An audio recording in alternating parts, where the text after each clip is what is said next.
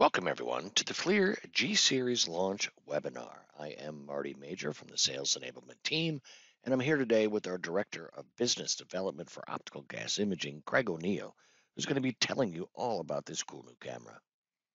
Using the questions section in your GoToWebinar overlay, you can ask questions either during the webinar or at the end in Q&A. So let's get right to it, and I will pass Craig the mic. Craig, it's all yours. Marty, thank you. And thank you everybody else for joining us on this webinar. We are excited here at Teledyne FLIR to announce and introduce the new FLIR G Series optical gas imaging portfolio to you. It's been quite a few years since we've had a complete revamp of our optical gas imaging cooled camera portfolio, and we are super pumped about this product and being able to talk about how it's going to work and what all this product does. In essence, this is the replacement of our flagship and industry-leading GF series that launched in 2009. That includes the GF 320 and even the GFX 320. That was our first ATEX certified camera that we launched in 2017. What's unique about the G series camera, which we'll talk about throughout this webinar, is how we came about to develop this camera. This isn't just the FLIR guys and the engineering team sitting together and making a camera that they feel as though is right for the market. We spent multiple years taking feedback from our customers on where the camera can work better, what we need to do to ensure that a camera is the most efficient camera for the optical gas imaging user. And we developed a camera after we took that feedback. We listened, and then we took action. What we like to say with the G series is that together we've raised the bar. Again, we've established the bar since the GasFind IR in 2005 when we launched the first commercial optical gas imaging camera. And ever since then, we have been leading the optical gas imaging industry on ergonomically friendly and technologically advanced optical gas imaging cameras. We asked our customers over the last few years, what do you like? And we even asked the hard questions. What do you not like? Where can we make our cameras better? I'll highlight a few of those here. Some of the feedback we got is that the camera needs to work a little bit better in rough environments. The display sometimes is overexposed and sensitive, and the viewfinder may get hit while you're walking upstairs or on a catwalk, and it has trouble when it gets hit numerous times. The battery door can use improvement on how it operates, in the hinge that it used to open it. Those of our customers that use the quantification tool that we've had for years in the QL320 didn't like having to have a separate device. And the wireless communication that we've had in our portfolio really has been lagging technological advancements in wireless communication. But one unique answer that we got across the board with most all of our customers was something surprising. As an engineering company and engineering organization, we like to kind of be on the cutting edge. And sometimes that means we revamp how the camera looks, it feels, and how it operates. But a consistent feedback from the users we talked to, our power users, if you will, was that they wanted to keep a similar and existing design and button scheme. They knew where their fingers would go, and they knew what those fingers would do when they hit a button. And they didn't want to change that for their users. So the first thing we started with the hardware design. We looked at the camera and we wanted to ensure that we could maximize efficiency. We put a side mount display similar to what we had, but one that articulates better and is easier to use. We understand the cost of an optical gas imaging camera. We want to make sure that you can protect your investment. We have enhanced the viewfinder. We got the feedback. We listened and we took action and re-engineered that. It now seats into the camera and is protected while you're using your camera in the field. But we also wanted simple interaction with user-friendly design. We wanted the operators that grab this camera to be able to understand how to use it easily. And not only using that, we wanted to make it consistent with other FLIR products. And then we took our ergonomics and we made them better. This has been a unique piece where we've really separated the FLIR cameras from the market over the last few years, and we decided to increase productivity. We re-engineered an LCD screen, one that actually will completely flip back and seat into the camera, as you can see in some of the images there. You can now streamline inspection processes with a touchscreen display. Some of these features within the camera, utilizing a touchscreen display, may even allow you to meet future regulatory requirements. And then again, simplification. We made the operation of the camera with the rotating hand grip and the sleek feel of the camera easier to use, and make it where when you're in the field, the operation is simplified. And we also include the GUI of the camera to make it easier to use across other FLIR platforms. So like I said, we really took a top-down approach to our development, our design, and our engineering of this camera. We took it from the feedback, we listened, we took action, and together we've raised the bar. Again, so as we look to simplify it, we took 3 foundational principles in the development process of this camera. We wanted to make sure that it had the most advanced features as it replaced the industry-leading GF series. We wanted to make sure that we built upon the success that we've had with that GF series popular camera portfolio, model, and ergonomics, and we wanted to make it better. Things like adding a 640 by 480 resolution Class 1 Division 2 or Zone 2 camera, touchscreen LCD, field exchangeable optics. Again, we made it better. But we didn't just want to stop and remake a camera. We wanted to add groundbreaking technology into the camera that will actually change the industry today and tomorrow. If you like quantification and you need to quantify your leaks, now you can do that directly in the camera. No need for a secondary device. You can actually record multiple files easier with a groundbreaking technology called multi-recording, and other features like a Delta T isotherm with a simple touch of a button. But as I mentioned in the beginning, we also understood where we were in our ecosystem for seamless integration for wireless technology. Wi-Fi, Bluetooth, those wireless technologies that we had been lacking in some of our previous models, we had enhanced those, enhanced the GPS capabilities within the camera, and now the camera is going to be much easier for you to work with, either with FLIR software or potentially with third-party mobile SDKs to help you meet regulatory requirements for your LDAR team. We were often told, don't fix what's not broken. Make sure that the camera meets the EPA requirements and other regulatory requirements that are inside the camera. So in essence, we did. We took the engine of the old camera and we did not change that engine so that we can ensure that the specifications and the way this camera works does not change.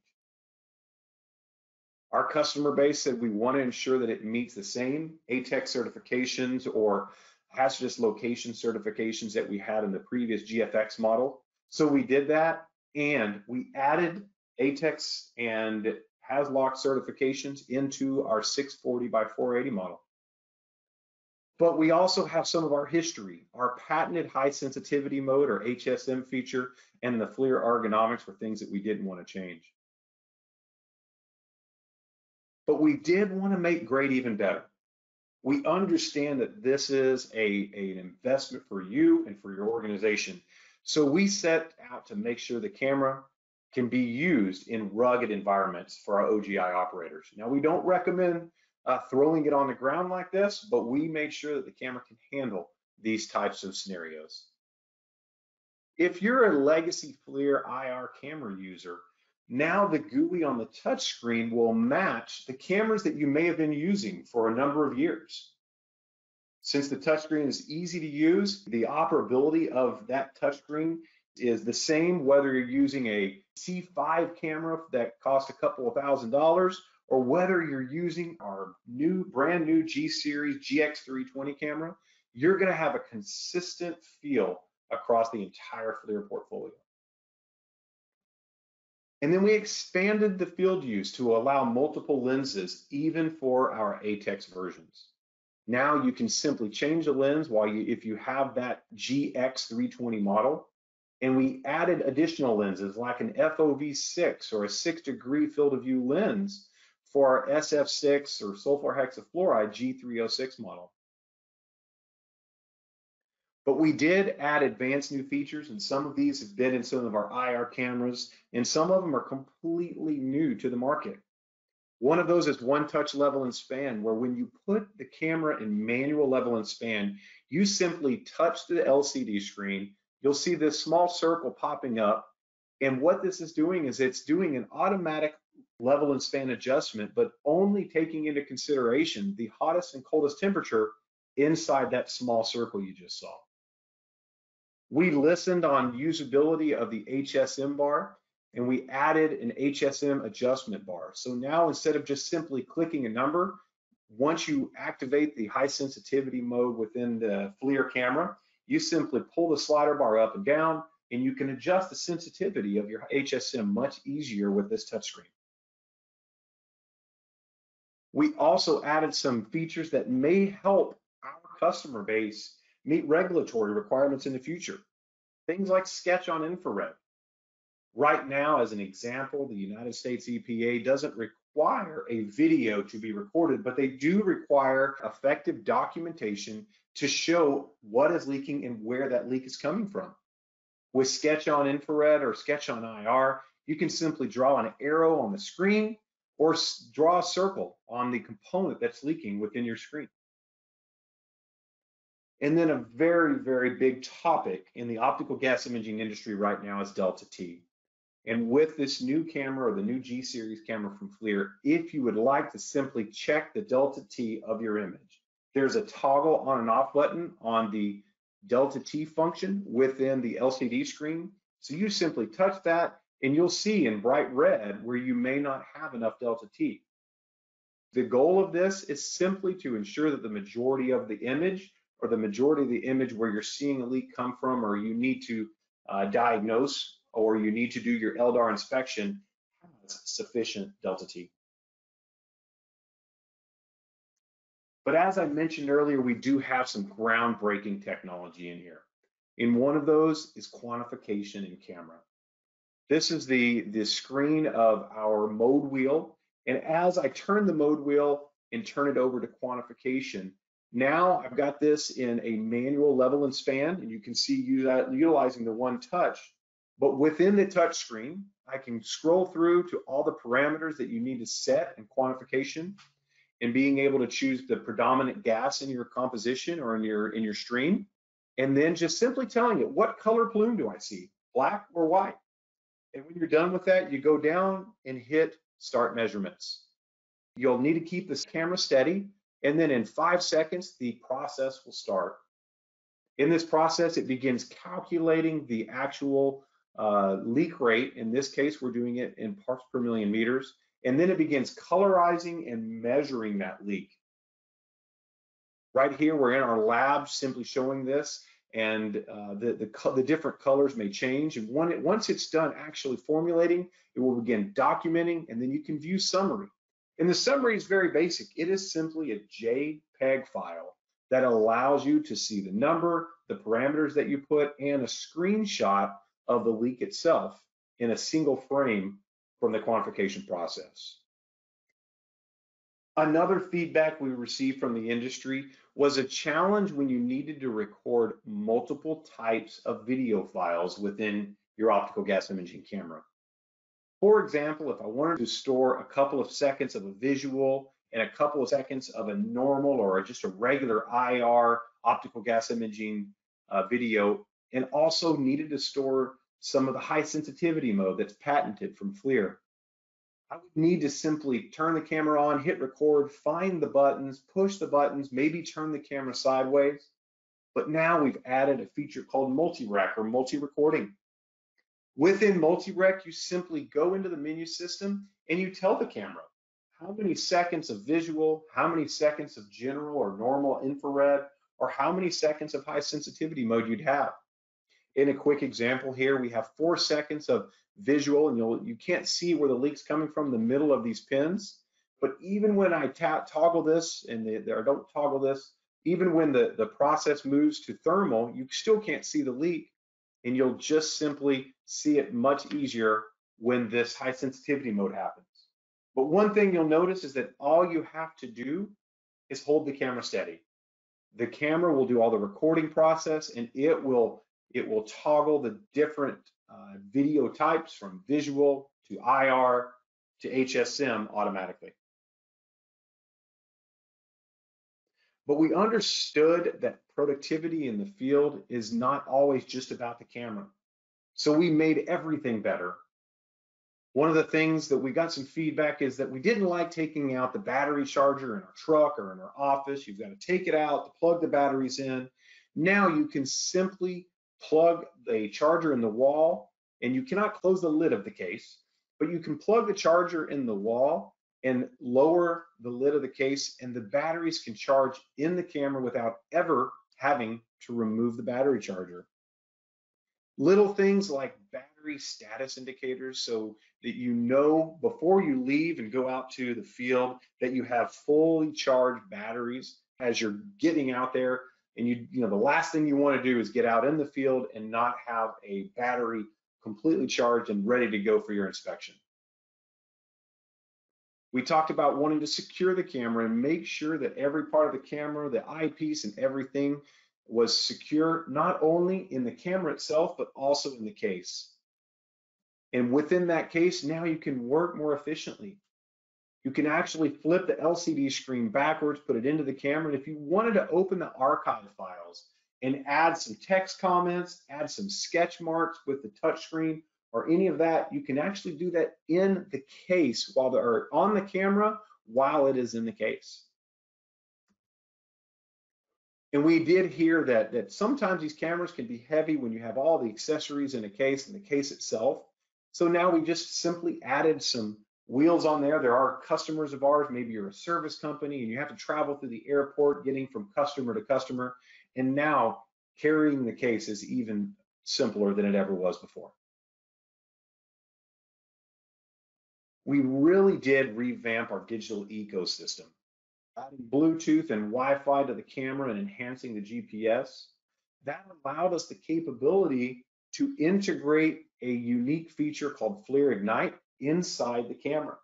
And what FLIR Ignite is, this is our internal cloud-based solution so that you can store files in the camera and easily have those on the cloud. This solution has been in our other handheld cameras for some time. So for the last few years, you could take an infrared image from some of our other cameras, simply take that image, and as soon as you reach a Wi-Fi connection that is already logged into your camera, that data is completely uploaded to the cloud. We also have FLIR Ignite Sync, so that will allow you to seamlessly pull that data all the way down to a desktop. All we did is we added all those features directly into the FLIR G series portfolio. So now if you're out in the field, and maybe you're out in the field and you have the camera and you can connect it to your personal hotspot on your phone, you could take a video of a critical asset that might be leaking, and within moments, that actual recording would be available in the cloud, and through Ignite Sync, that would be available on a desktop back in your office. But there are other communication options that may be critical to this industry or this unique optical gas imaging industry. One of those is the ability to just utilize the Wi-Fi stream so that you can sync the camera to a third-party app. And then at that point in time, that third-party app can sync itself to its third-party cloud device. That'll just be via a third-party mobile platform, and we do have the capabilities and the SDK to allow you to have the camera and to allow apps to be made to easily communicate with this camera. Something we've been able to do for a while, and you still have an SD card storage on the camera, and this is still available in our GF series today, where you can pull the data down and match the videos after the fact But another unique thing, because the camera has Wi-Fi, now we can just simply wirelessly transfer the data to a network or to a computer through Wi-Fi. Of course, we've talked about the FLIR Ignite and the Ignite Sync, the ability to utilize the FLIR cloud, which we do provide a minimal amount of cloud storage with the purchase of a G series camera. And while it's not available today, we are looking into how to do a third-party cloud-to-cloud API or cloud-to-cloud transfer. We have a variety of applications and industries that we get into. And so from the utilities to our oil and gas markets, which are some of our top ones, we also have steel, manufacturing, power generation, and utilizing our CO2 camera to look for hydrogen leaks as a tracer gas. And if you look at our current portfolio, we cover all of these industries with a variety of products within our portfolio. We are proud to announce that we didn't just replace one or two cameras. We replaced every camera within our cooled optical gas imaging portfolio and now have these available even with a new camera in the GX620, a Class 1 Div 2 or Zone 2 rated 640 by 480 optical gas imaging camera from FLIR. If you think about this, we have the carbon dioxide for the utility industry. We have a carbon monoxide optical gas imaging camera for that critical steel industry. The oil and gas, we have the hydrofluorocarbon or the refrigerant gas camera, and also our SF6 camera, which is our flagship camera for our utility industry. And if you look at that utility industry, we now have the most complete solution with the entire umbrella of what FLIR can offer. Through our software, we can do FLIR Route Creator, and we can utilize that feature in the G series camera. We have a camera now in the G306 that can do optical gas imaging. It can do full electrical and mechanical inspections at a substation. And now it has the full complement of technology from Wi-Fi to Bluetooth to cloud-based management. Easily and seamlessly uploading that to our FLIR Ignite by simply connecting the camera to either the hotspot in your truck, on your phone, or wherever you are. And then you have all the data immediately accessible on your computer through Ignite Sync that you can analyze the imagery in the FLIR Thermal Studio to ensure that you get the report out as fast as possible and be as efficient as you can be. Now we're ready. We are ready for you. We're ready to talk to you about this new G series camera. And to be honest with you, we've got cameras ready to ship today on most of the models. The ATEX or the Class 1 Div 2 or Zone 2 certified cameras will be available for shipping in late April and early May. But we are extremely excited about this. And we even have some of these guys ready to go, get out the door. They're all looking for new homes. So what's next? We want you to go to our website. You feel free to learn more about all of the features in the new G series optical gas imaging camera from FLIR. Go to FLIR.com/G-series. Have a full line, some videos on the features and the capabilities of the camera itself. We have more data and some updated brochures on the OGI solutions in various industries, like the entire suite of FLIR solutions that we may have in the oil and gas industry across the entire supply chain. But if you have questions you want to reach us, the easiest way is simply shoot us an email at inspresales@teledyne.com. You can call us at 603-324-7600 and speak to a professional. But if you'd like to just reach out to me, you're welcome to. It's Craig.O'Neill, that's with 2 L's, at TeledyneFLIR.com. Again, we are excited to talk about this. We're excited to get out to meet our customers, show them these new features, this new portfolio, and realistically help the industry get better and more efficient as it relates to using optical gas imaging cameras in your daily inspections.